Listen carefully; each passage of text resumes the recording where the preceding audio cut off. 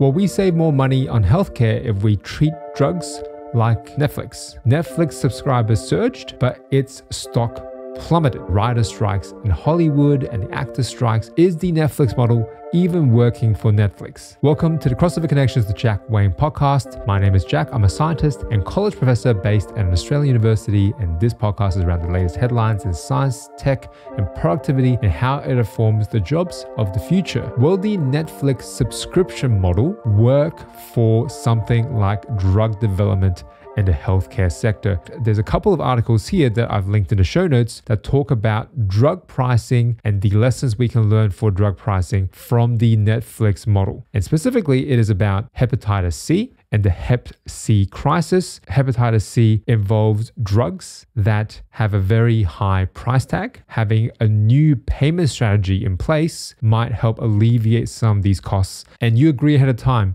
It doesn't matter how many patients need these drugs, we will pay you a fixed amount every month, every quarter, and whatever we need, we will get the drugs from you for that fixed cost. Some months it might be a little bit more than the amount. Other months it might be a little bit less, but we both know the amount of money changing hands and it is a more known quantity. Just like for Netflix, some months you might watch a whole bunch of shows, other months you might not watch any shows, but every month you pay them the same fixed fee, about $10 to $20 a month.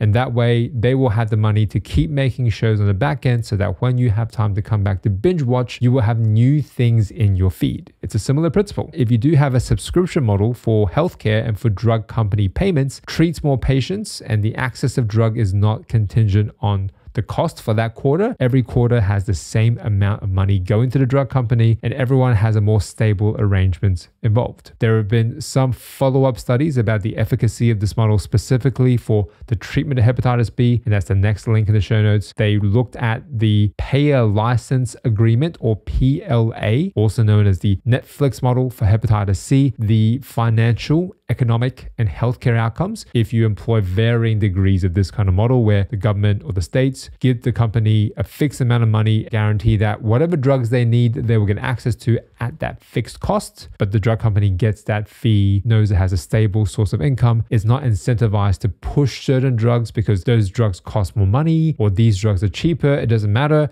It's just however it makes it work on the drug company side. It knows it will get that fixed amount of income. And the conclusion of the study is that yes, the Netflix model, certainly at least in high income countries, will be able to improve patient outcomes with lower payer costs and more stable revenues for pharmaceutical manufacturers, and that policymakers in healthcare should really consider this Netflix model. It is not a la carte. You're not paying for each show on Netflix as it comes in. You're giving them a lump sum, a fixed amount, a little lower than maybe you would like or a little higher than you would like, but at least it's stable. So the Netflix streamer knows it's got that amount of income coming in, so it knows how much to reinvest in new content. Both sides win. They get a stable income, you get a steady influx of product. In the healthcare sector, that steady influx of product are drugs, and that steady income that's going to the big pharma companies is that fixed pricing that again should lower the costs for the patient, for the taxpayer, while giving the drug company stable revenue, stable income. Does that sound too good to be true? Well, the Netflix model is named after Netflix, so maybe let's take a second to look at how Netflix is going before we can come back and see if its model will work in a different sector. Is the Netflix model even working for Netflix? The headline reads from ABC News, Netflix subscribers surged, but its stock plummeted. Here's why. The stock has fallen roughly 20% since an earnings report that revealed its earnings were a little lower than they expected. So Netflix, by the way, is still very profitable, so they're not exactly begging for change around the corners. They still are working with billions of dollars. They added 5.9 million subscribers over 3 months ending in June 2023, which is a dramatic improvement. This time last year, Netflix lost 1 million subscribers, which is very concerning, and it boasts 232 million subscribers across the whole platform of Netflix, and it's far outpacing Disney Plus. Disney Plus has 158 million subscribers. So the amount of cash it has after it pays for all of its operating expenses grew by another $1.5 billion, and it's got $5 billion worth of liquidity currently. So that's all really great. But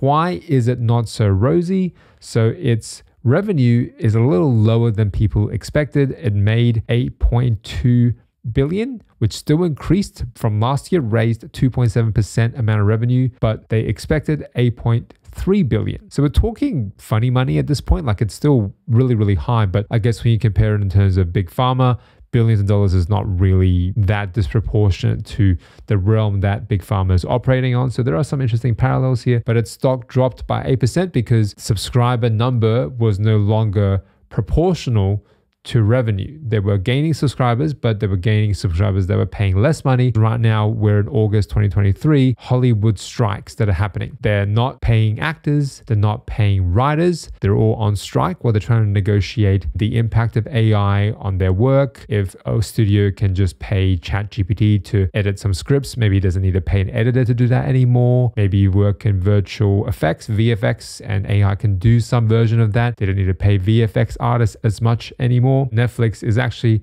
not impacted as much as other companies because they've got this amazing library of content that's been generated through all of those monthly subscription fees we've all been paying for the longest time as soon as Netflix entered our countries. So they've got an incredible surplus of content that doesn't need new actors and new writers to generate. It's already in their library. They're saving a lot of money by not having to pay these people, but it will catch up with them eventually because we're still paying the subscription fee with the notion that we're investing in the future content that we're not yet seen. Whenever we try and predict the future, the most destructive way of doing that is to look to the past. What has happened in Netflix, even as they are maintaining profitability, they started to cancel a whole bunch of shows that are very expensive. The link in the show notes is just in 2023, all the shows that have been canceled on Netflix or they're ending on Netflix. There's a lot of shows that are maybe your personal favorites or maybe one of your friends' favorites. They may be disappearing. It is not indefinitely going to be present on the platform. And at the same time, we're looking at shows that are very expensive to produce, maybe to offset the cost of these very expensive shows to produce that they know will get the viewers. They know have a built-in audience. They need to cut or cancel or end prematurely all of these other shows that might be doing well, but might not be doing as well as they need to be. Some of these shows may include your favorites. Orange is the New Black, $4 million per episode. House of Cards, $4.5 million per episode. Bridgerton, $7 million per episode. By far the most expensive are The Crown, $13 million per episode. Probably just goes to the costume design. That show was amazingly shot and costumed. Number one on this list is Stranger Things, their biggest sci-fi hit, $30 million per episode. This is the high end of their budget items. And to be able to pay for that high end, they axe a lot of the low end, which we can use to predict what might happen in big pharma should they adopt this pricing structure. They get a fixed amount of money every single month or every single quarter, and perhaps to fund and finance their really expensive R&D endeavors, they might cut back on the other smaller, less consequential diseases that don't have as big of a patient base, and the people with diseases that aren't as common might suffer even more because the R&D efforts in those may not pay off as much as R&D in diseases like something like cancer or diseases like Alzheimer's with a much broader patient base and much broader commercial appeal for these companies. We don't need to rely on conjecture around the past. There is a very real example of the Netflix model in the UK with respect to healthcare that has shown there are some tensions rising. And I'm talking about the National Health Service in the UK with its medicine pricing scheme known as VPAS. It's a voluntary scheme for pricing and access. And the claim from the press release released by the UK government is that VPAS, this voluntary scheme for branded medicines pricing and access, delivers a value for money to the taxpayer, and it saved £7 billion. What is this agreement? It is a 5-year agreement between the UK government and the pharmaceutical industry based in the UK, which has a fixed cost for the amount of money the government is willing to pay these drug companies for all drugs every year. Anything over this amount, the drug companies will still make money on those drug sales. It's not a charity after all, but they have to give a bit of that money back from the sale of those drugs to the government. There's a certain cap. Everything up to this cap, we pay full price for. If you go beyond this cap and we need more drugs than this, the drug company still makes money, but we start getting a discount as the government, and you have to start giving some of that money back. And this voluntary scheme for branded medicines pricing and access has a few benefits for the drug company as well, given that they get a fixed income, like Netflix. They get a fixed income every year, reapportion that towards R&D in the way they see fit much more reliably. It's not an a la carte drug prescription process. But on top of that, the companies who've entered into this voluntary pricing scheme, they will be in direct talks with health ministers involved in driving health policy. So there is that intangible indirect benefit of being involved in a governance side that will give these drug companies an incredible advantage when it comes to dictating the best way of investing their dollars. A world-leading rollout of cystic fibrosis triple therapy in the UK, European patient access for a number of new drugs, negotiated new commercial treatments, all of these flow on effect. And again, from the government's perspective, they save the taxpayer a lot of money and has fast-tracked cancer drugs to the right people and provided international leadership in the delivery of a subscription-style payment model for antibiotics that incentivize developments and helps tackle antimicrobial resistance. All sounds great and a real boon for the Netflix model of drug therapies and paying in lump sum ahead of time to these companies. Anything above that initial payment pricing cutoff, the drug companies will still make money, but they just won't make as much money as they did. They have to give some of that money back. That's the spin from the UK government side. Is it universally adored on the pharmaceutical company side? The next article comes from the ABPI, which is the Association of the British Pharmaceutical Industry. It is a company that represents a conglomerate of big pharma across UK, and this is their headline. The challenge: the current VPAS is undermining UK life science competitiveness. Disagreement between the government in the UK and these big pharma companies in the UK. Obviously, global pandemic, surge of all of these other diseases, infectious diseases, all of these surgeries that couldn't happen during COVID. Now people were getting access to hospitals again, and then the healthcare system started needing a lot more medication, a lot more drugs in 2021, 2022, and 2023, to the point where the repayment from big pharma back to the government rose from £563 million to £3.3 billion in 2023. I'll say that again. The amount of money big pharma had to pay back to the government for their lump sum not being enough to cover the additional overheads for the drugs that the government is asking for. The amount of money that the big pharma had to give back to the UK government was $3.3 billion in 2023. Just 2 years prior, it was $563 million. So it went up by $2 or $3 billion increase in costs for big pharma. Now, big pharma make a lot of money. They're a multi-billion-dollar business, but having to give an extra $3.3 billion is not what they intended when they signed this agreement in 2019. And they're in the process of renegotiating this. That really shows the Netflix model of lump sum payments, subscribed, stable revenue. That doesn't account for all the fluctuations in cost and variability around how people do their business. And the variable here for the healthcare sector was there was a global pandemic and hospitals were closed, or hospitals were overrun, or certain diseases had a sudden spike that we didn't expect to have a spike before. And these medications that maybe were very expensive, we needed a lot more of those very quickly. And big pharma, they can supply it, but that doesn't account for all of their running and operational costs. So the Netflix pricing model is more stable, but healthcare is not that stable. No business is that stable and will go into periods of instability and chaos, and that is where this subscription model might fall down. They might can this process in the UK before it even starts, and indeed the pharma sector reels as the UK government doubles the payback rate on NHS. The payback rate from the government is a 26.5% payback rate. It is very, very high on branded medicines. It is doubled compared to 2022. Again, they pay back $3.3 billion to the government in 2023, whereas in 2021, they pay back $565 million. So that's an incredible increase in the amount of payback. This will not stand. Pharmaceutical companies in Britain and across the world will not allow this to take place unless they negotiate a much more lucrative standard payment. They will not be like Netflix and have lowered tiered models. They will have higher tiered models of payment. So how much money it really saves the taxpayer at the end of the day is a bit of a question mark. And on that note of contractual tensions and negotiations over pricing and the future of jobs, that brings us to our recurring segment, Whose Job Is It Anyway? A look at the latest headlines and how that informs the jobs of the future. One of the most famous subscription Netflix model payment plans for software is the Adobe Creative Cloud and the Adobe Creative Suite. If you're a photographer, a filmmaker, a graphic artist, an animator, you will be in the Adobe ecosystem in one way or another, whether you like it or not. Back in the day, you could pay a one-off fee, a couple of $1,000 for Photoshop, and you would use Photoshop for years and years until the next version of Photoshop is released. And Adobe very smartly moved to the Netflix model. They started charging monthly subscription fees, telling you as the photographer, as the artist, you will always have access to the latest and greatest software, but we will now ask you to pay a monthly fee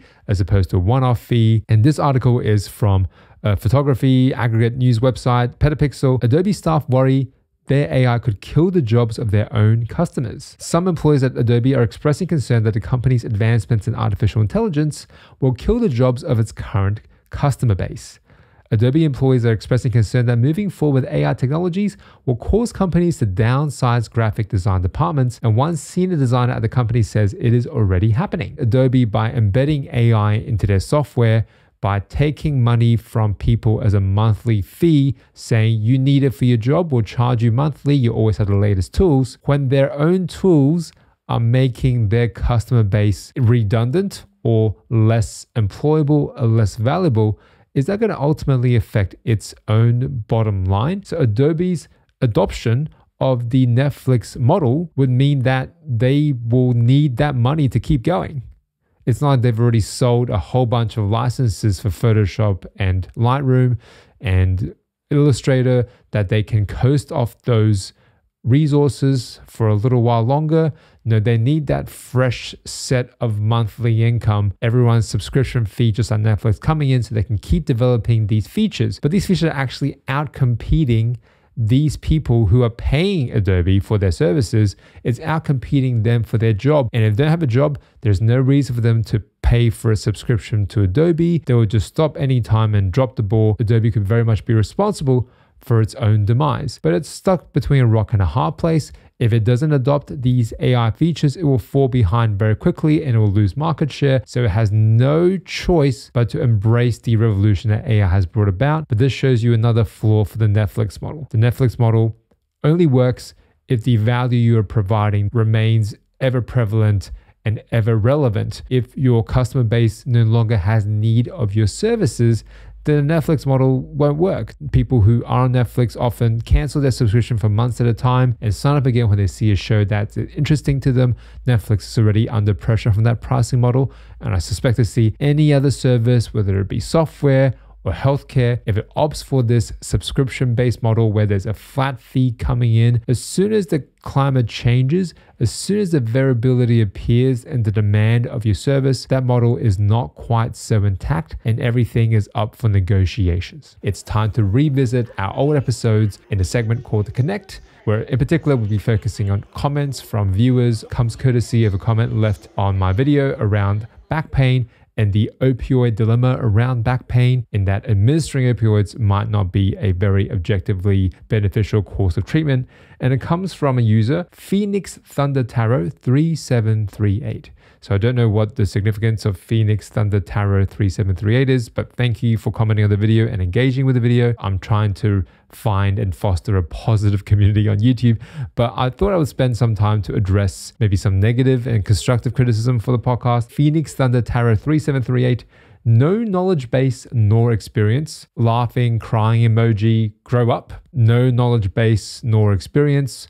This is not a time for me to outline my credentials, but as I said, I am a scientist and a college professor who's worked in these areas for about 15 years. I haven't worked my entire life in these fields, and I do look quite young. If you're watching the video portion of the podcast, the audio version, I don't know how old or young my voice sounds, but nevertheless, that's a fair bit of constructive criticism, I guess. I can always have more knowledge base. I can always have more experience. And I think in many ways, this type of comment is every scientist's greatest fear. All of us have some version of the imposter syndrome, thinking that we don't have as much experience in the things that we're researching as we should. And we just need one person in the crowd who really knows that we actually don't know anything to call us out. And our expertise is like a house of cards. It comes crumbling down. This is not my chance to call out this user, Phoenix Thunder Tarot 3738. I totally agree with you. I think I need more knowledge and I need more experience, but I don't think the answer is to not talk about complex scientific issues, because science communication is a practice that requires repetition, requires iterative improvement to get right. The only way for me to acquire the experience and acquire the knowledge base around the areas and topics in science is to have reps in talking about them. If you're early or mid-career young scientist or someone who's trying to get into science communication or any kind of media creation online on these very specific professional topics, don't let a bit of negativity get you down.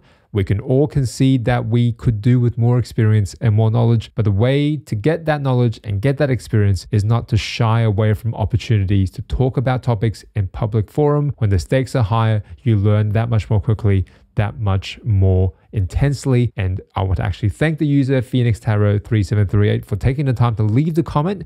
Even though it was a negative comment, I think it's very instructive for me. I will look for new opportunities to learn and gain more experience over time. When you think college professor, my image is not usually the one that usually comes up. So very often when I finish class and the next professor is scheduled to come into class, and I've been yelled at by quite a few professors before because they think I'm getting in their way and using the lectern and the lecture theater when I shouldn't be there. I should be like scurrying away after the last class is finished. And again, that could very easily be a self-defeating thing. Oh, why is everyone being nasty to me? Maybe I shouldn't be doing this. Maybe I don't belong. Maybe I should be shooed away. But I've leveraged it and flipped it as a professional learning exercise. After I finish class, I always take that extra step and introduce myself to the next professor who's entering the classroom about to give their class. And first of all, that signals I'm not an imposter.